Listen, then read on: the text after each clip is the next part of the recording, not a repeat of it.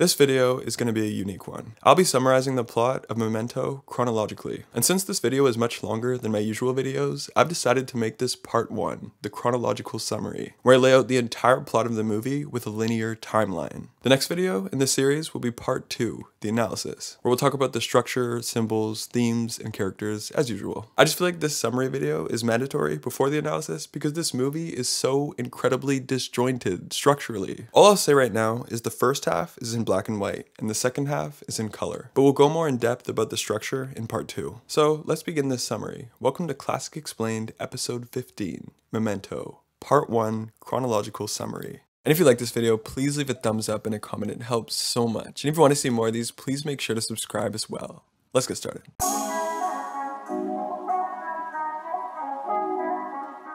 Leonard wakes up in a motel room and doesn't know which hotel he's at, how he got there, or how long he's been there. We see Leonard taking notes to recollect where he is or why he's there. And then we see him on the phone with an unknown speaker, and we can't hear the speaker's voice. But through Leonard, we can tell the speaker claims they've spoken to Leonard before. Leonard tells the speaker he has a short-term memory loss issue because of a certain incident. Every few minutes, he forgets the previous moment permanently. However, he remembers everything prior to this big incident. From his tattoos, we can see that he has lost his memory, and the incident is a tragic situation where someone raped and murdered his wife. Now he collects clues and reminds himself of these clues using his notes and tattoos to figure out who killed his wife. And the end goal is for him to get revenge and kill this murderer and rapist. Next, Leonard is talking to the person on the phone about a man he remembered named Sammy Jenkins. Sammy was in a car accident and ended up with basically the same brain damage as Leonard. At the time, Leonard hadn't had his brain injury yet, so his memory was perfect, and he was the insurance claims investigator for Sammy's car accident. Sammy is only covered by the insurance if his problem is physical, not psychological, and Leonard's goal is to disprove this so Sammy won't be covered and Leonard's company can save a lot of money. He also believed from Sammy's expression that Sammy was lying about his condition. So after running a few tests, Leonard proves Sammy's issue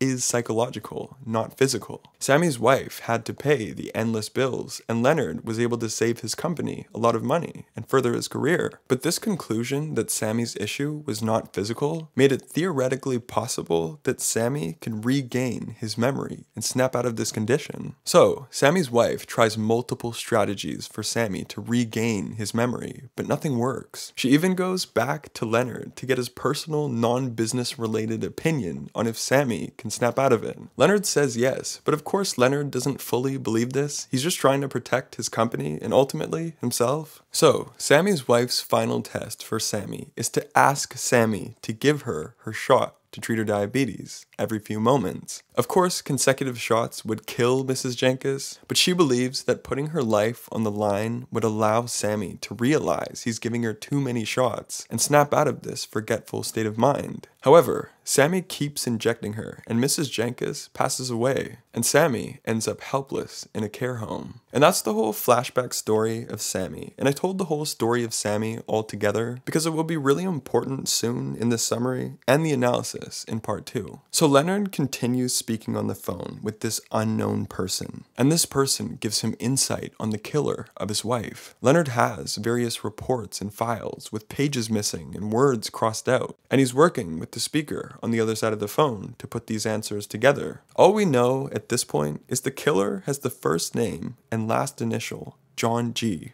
or Jimmy G. Another thing we learn is that Leonard and the speaker figure out that this killer, John or Jimmy G, was a drug dealer. But suddenly, Leonard pulls the paperback from a new tattoo, and it reads, "Never answer the phone." And I assume he's tattooed this on his leg because he was previously manipulated through the phone at some point recently. In person, Leonard can better read people's intentions by reading their facial expressions and body language, so it's easier for him to be deceived and manipulated through the phone. So Leonard, after seeing this tattoo, says, "Who is this?" And the person immediately hangs up. Bert from the lobby knocks on the door. Leonard answers, and Bert says, "A cop from downstairs wants to talk to you." Leonard tells him no, and Bert leaves. But very soon, an envelope is slipped under Leonard's door. Leonard opens it, and in it is a picture of him pointing to his chest. And we'll certainly discuss what this photo means in this video and in depth in part 2. Leonard seems to vaguely recognize the significance of the photo, so he answers when the phone rings again. He asks the person who they are and what they want, and he's super paranoid. The person claims they are a cop and claims that the killer is a man named Jimmy Grant. The policeman explains Jimmy Grant deals drugs out of a bar where his girlfriend works. This all adds up with Leonard's investigation, so he heads downstairs to meet the cop in the lobby. We find out that this cop is named Officer Gamble. Leonard takes a photo of Gamble to remember who he is, but Gamble tells Leonard to write his name as Teddy, and Leonard listens and writes Teddy under the picture. Gamble heads to the secluded spot with Leonard to set up and kill the wife killer, Jimmy Grant. Jimmy shows up, expecting a drug deal, and Leonard kills him. However, before Jimmy dies, we hear him say, "Sammy," under his breath. Leonard is shocked by this and doesn't understand how or why he brought up Sammy Jenkins before his death. He should have no idea who Sammy is. And I'll certainly give you more insight and my thoughts on this moment later in this video, and of course in part 2. Only seconds later, Leonard forgets why he killed Jimmy and tries to find help for Jimmy. Gamble walks in and tells Leonard he's a cop and also lies to Leonard, telling him they have never met before. But even though Leonard forgets what happened, he sees the photo of Gamble, aka Teddy, and now knows Gamble is lying that Leonard has not met him. Leonard confronts Gamble because he knows Gamble must be manipulating him in some sort of way. Gamble reminds Leonard that he is the guy that helped Leonard find Jimmy to kill him, because Gamble says Jimmy killed and raped Leonard's wife. He says he told Jimmy to bring the money so he and Leonard could both kill Leonard's wife's murderer, and in the process, he could make some money on the side, stealing Jimmy's drug money. Gamble tells Leonard that Leonard is actually the Sammy Jenkins person Leonard describes on the phone. Leonard's wife was raped, however, she survived the incident. But Gamble does say it's true, during this incident, Leonard was hit in the head by the rapist and lost his memory. Just like Sammy's wife in the story, it was Leonard's wife who had diabetes and was frustrated by Leonard's memory loss. And this is what caused him to unintentionally kill her the same way Sammy Jenkins killed Mrs. Jenkins in Leonard's story. The real Sammy Jenkins was actually a liar who pretended he had memory loss. And Leonard, during his job as a claims investigator, figured this out and denied him his insurance. So overall, Gamble claims that after Leonard suffered from his brain injury, he consciously blended the memories of the real events of the real Sammy Jenkins with the real events of his own life, in order for there to be a killer of his wife, and for him to have a purpose to live. Revenge.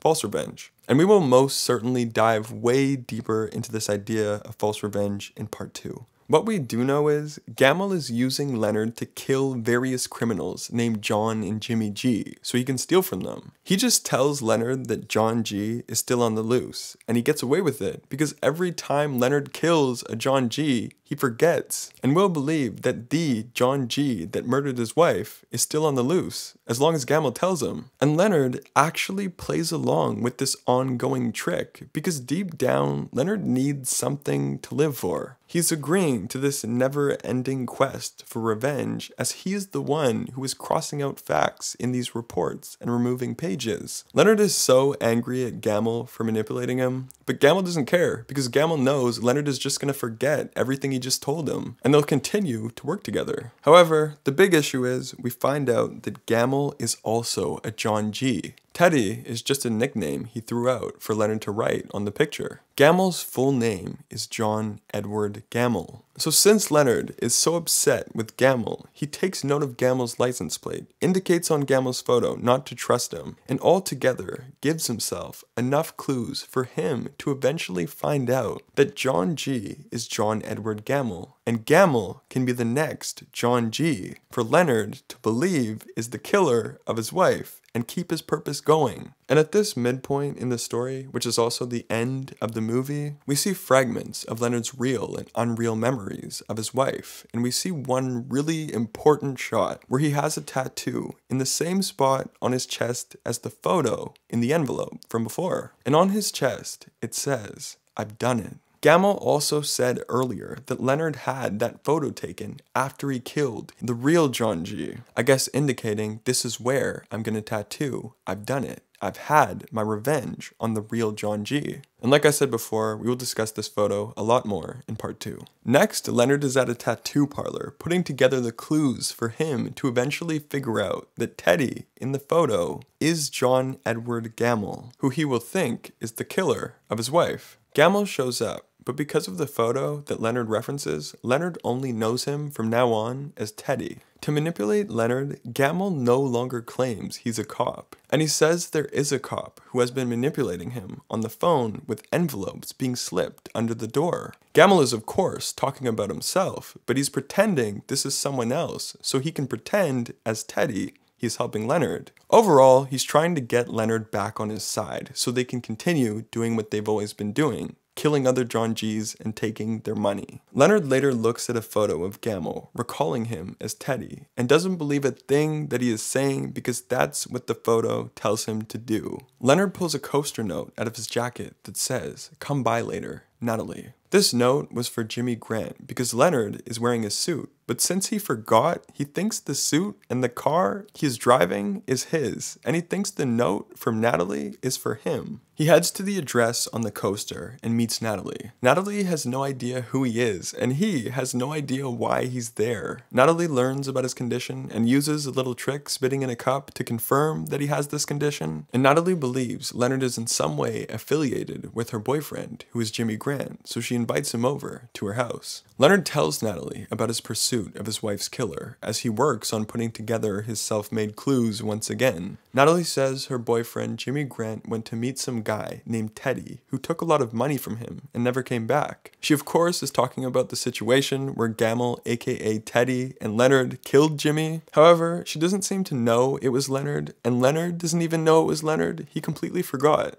An accomplice of Jimmy's named Dodd believes Natalie set Jimmy up, and he is apparently planning on finding Natalie and hurting her in some way as payback. Natalie thinks she can manipulate Leonard into feeling like he should kill Dodd or threaten him to keep Dodd away from her. And she actually succeeds in doing this. So what Natalie does is insult and curse out Leonard's dead wife relentlessly until he can't help but retaliate and injure her. She immediately leaves the house, and before he can remember or find a pen to write down how hurtful she has been, she comes back and says it was Dodd who injured her like this. And Leonard believes Natalie because he forgot that he just did that to her. He insists that he go confront Dodd and hurt and threaten him in order to keep him away from his so-called friend, Natalie. When Leonard gets in his car, he surprisingly sees Gamble waiting there. Leonard thinks Gamble could be Dodd and almost kills him, but Gamble reminds Leonard he's Teddy and proves he is a friend by bringing up Sammy Jenkins, who Leonard only talks to friends about. Gamble tells Leonard not to trust Natalie and convinces him to write it on her picture. However, he scribbles it out when Gamble leaves because he again sees that Gamble's photo says, "Do not believe his lies." Gamble reminds Leonard his motel is the Discount Inn, and this correlates with Leonard's photos, so he heads back to his room. At his room, he books an escort to pretend to be his wife, just to get a taste of reliving his life before the incident. He places his wife's belongings all around the room. He tells the escort to slam the door so he can relive waking up and finding her inside. And after reliving this moment, the escort leaves, and he heads to this secluded area to burn his wife's belongings. And this whole situation with the escort and the burned belongings we will certainly discuss in part 2. On another day, Dodd shows up, driving behind Leonard and chasing him because he sees that Leonard has stolen Jimmy Grant's car. The chase continues, and mid-chase, Leonard forgets who's chasing who, but he gets away and rereads his notes that Dodd is the one he needs to punish for Natalie. Leonard suspects the man chasing him is Dodd, so he arrives at Dodd's motel room before Dodd to hide and catch him while he's vulnerable. He picks up a bottle to use as a weapon, but then he immediately forgets why he's holding the bottle. He then assumes he's in his own motel room, so he takes a shower. Dodd then shows up, and the two of them get in a fight. Leonard defeats Dodd and ties him up and stuffs him into a closet. But Leonard didn't even know why he was fighting Dodd, so he looks at his notes and they say,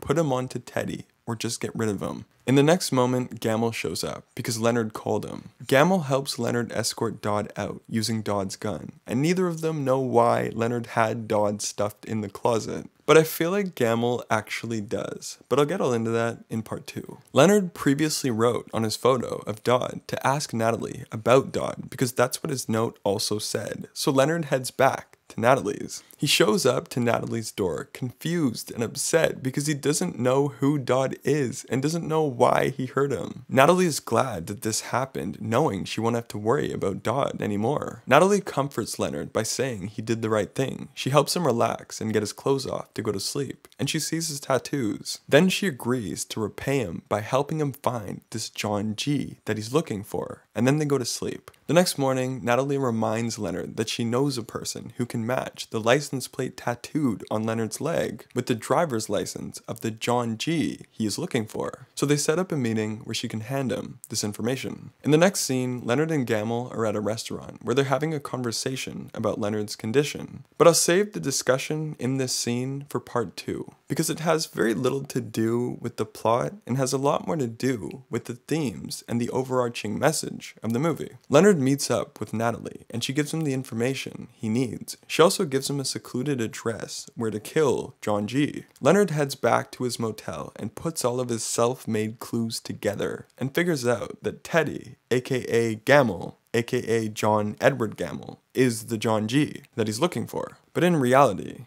just another John G of the endless John Gs that Leonard will kill. He writes behind Gamble's picture to remind himself Gamble needs to be killed, and he is the rapist and murderer of his wife. Gamble shows up at the lobby to meet Leonard, and Leonard takes him to the same site where Jimmy Grant was killed. And finally, Leonard kills Gamble. And this is where the story ends, but the film begins, where we literally see, in reverse, an undeveloping photo of Teddy with a gunshot to the head.